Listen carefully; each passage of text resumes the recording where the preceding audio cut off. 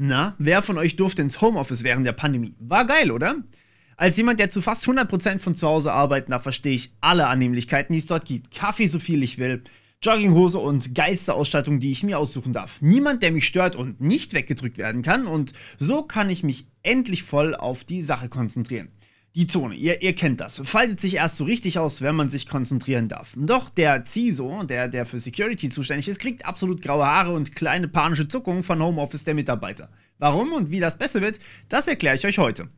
Auf der Arbeit läuft das so. Kritische Gerätschaften, alles mit sensiblen Daten, läuft auf einem Gerät, das speziell freigegeben wird.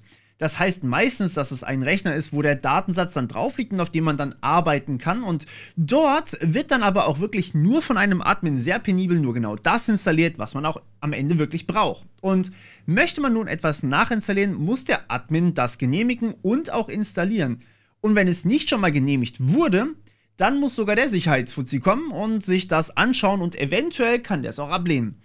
Aber warum ist das so streng in Betrieben? Das liegt natürlich daran, dass die Software einfach ein Einfallstor sein kann für Malware. Sind Patches veraltet, habt ihr kaum eine Chance, damit irgendwie sicher zu sein. Ein Exploit allerdings kann da auch schnell dazu führen, auch für aktuellste Software, dass die unsichere Software einfach zu einem teuren Hack führt. Also, private Rechner so einfach zu benutzen im Homeoffice ist da sehr schwierig, denn auf einem privaten Rechner kann ich einfach alles entwickeln. Es kommt natürlich total auf die Arbeit drauf an. Also wenn ich da irgendwas drauf entwickeln möchte, ja, dann kann ich das vielleicht unter strengen Vorschriften schon machen. Und immer 2 Leute gucken vielleicht über Pull-Requests drüber und alles wird schön reguliert, das ist dann kein Thema. Aber wenn ich kritische Daten, Logfiles oder ähnliches zur Analyse oder sowas mitnehmen möchte und damit arbeiten möchte, dann ist das meist nicht so geil. Denn eben, wie gesagt, auf einem privaten Rechner kann alles installiert werden und deswegen kreucht und fleucht da so einiges rum. Und das kann und darf der Betrieb natürlich auch nicht limitieren, was ich mir privat auf meinem Rechner installiere. Wenn ihr also meint, der neue Fortnite-Hack, den euer Sohn sich installieren möchte, der ist sinnvoll, dann geht das auf dem privaten Rechner halt leider durchaus. Das lässt sich ja aber ganz gut limitieren, indem man eben für gefährliches oder für sensible Daten den Betriebsrechner hat. Was also ist dann das Problem mit Homeoffice? Naja, es geht nicht nur um den einen PC, sondern das gesamte Netzwerk. Hacker werden immer findiger und selbst sicher geglaubte Software ist nicht immer sicher. Doch meist benötigt man mehrere Exploits, um überhaupt an kritische Stellen zu gelangen. Daher versucht man natürlich möglichst alle Stellen zu den kritischen Daten im Griff zu halten. Bei euch zu Hause wären das vor allem der Router und natürlich vor allem auch das Heimnetzwerk. Das heißt, jedes einzelne Gerät zu Hause ist ein potenzieller Träger von Malware. Jetzt könnt ihr vielleicht die grauen Haare verstehen. Ihr kennt euch vielleicht gut aus, aber seid ihr euch wirklich sicher, dass keiner eurer Freunde oder vielleicht sogar der Kinder eurer Freunde mit dem Smartphone in eurem Netz geht und da vielleicht was Bösartiges drauf installiert hat? Kann man meistens nicht unbedingt wissen. Und da wird es wieder kritisch. Das darf der Arbeitgeber natürlich auch nicht limitieren, ist klar. Man muss also davon ausgehen, dass grundsätzlich alle anderen Geräte im Netz bösartig sind. Nicht so geil. Doch auch das kann man lösen, zumindest zum Großteil. Tunnelt ihr euch mit eurem sicheren Gerät ins Netzwerk eurer Firma rein, sprich nutzt ihr einen VPN ins Firmennetz, könnt ihr eigentlich darauf verzichten, Anwendungen für die Arbeit vielleicht bei euch lokal hosten zu müssen und die Admins müssen all das, was ihr braucht, nicht öffentlich hosten. Also das heißt zum Beispiel, wenn ihr ein GitLab habt, dann kann das eben hinter die Firewall kommen, man kann es nur aus dem Firmennetzwerk erreichen. Dazu kommt, dass man als Administrator einfach jeglichen Verkehr blockieren kann, der nicht aus dem Firmennetzwerk kommt auf dem Betriebsrechner. Und darüber zum Beispiel dann wieder Filter einsetzen und andere Geräte aussperren kann. Außerdem ist die Kommunikation quasi automatisch aus Versehen sozusagen mit verschlüsselt und erlaubt auch Multifaktor-Authentifikation, wenn man eben sich mit dem VPN verbindet. Im Grunde simuliert der VPN, dass ihr direkt vor Ort bei der Arbeit seid und das Netzwerk bei der Arbeit, das Firmennetzwerk, das kann man ja administrieren und dort hat man alle Geräte unter Kontrolle.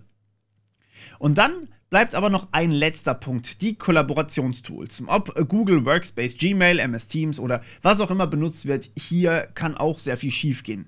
Denn erstmal müssen all diese Dienste auch eingerichtet werden. Das war vor dem Homeoffice-Zeitalter tatsächlich insgesamt seltener, mittlerweile ist aber Zoom zum Beispiel fast überall. Doch erstens kann auch Zoom angreifbar sein, das hatten wir ja schon häufiger mal gesehen, und auf der anderen Seite muss, falls man zum Beispiel Jitsi nutzt, ein Administrator das Ganze installieren und betreuen. Also Patches installieren, Brücken installieren und so weiter und so fort. Jeder Dienst, den man sich installiert, ist im Grunde ein potenzieller Angriffspunkt und was man ins VPN-Netz verschieben kann, sollte man dann auch dorthin verschieben. Denn im VPN-Netz, da kann dann erstmal niemand drauf zugreifen, außer denen, die drin sind. Das heißt, niemand, der nicht sich eingeloggt hat, nicht verbunden hat mit dem Firmennetzwerk, kann da drauf zugreifen. Also auf Jitsi, auf was auch immer ihr da gerade hostet. Hier kommt aber dann natürlich nochmal die MFA-Implementierung beim VPN-Netz zum Tragen. Kann man sich mit Username und Passwort beim VPN einloggen, ist das Netz zum Beispiel recht schnell kompromittiert. Ist die einzige Chance allerdings, einen Username, ein Passwort und einen Security-Key zu bekommen, also zum Einloggen zu benutzen, dann wird es schon fast unmöglich, in das Netz reinzukommen. Und weil eben ein Hacker müsste ja alles im Endeffekt haben dann von euch. Er müsste das Passwort bekommen, gut, Phishing, ne? Aber der Security-Key müsste halt geklaut werden und das ist seltenst wirklich der Fall. Und wenn es tatsächlich damit insgesamt unmöglich wird, ins VPN-Netz zu kommen, dann wird es auch insgesamt unmöglich, auf Jitsi oder einen Matrix-Server zuzugreifen, den man nur für die Arbeit nutzen kann und sollte.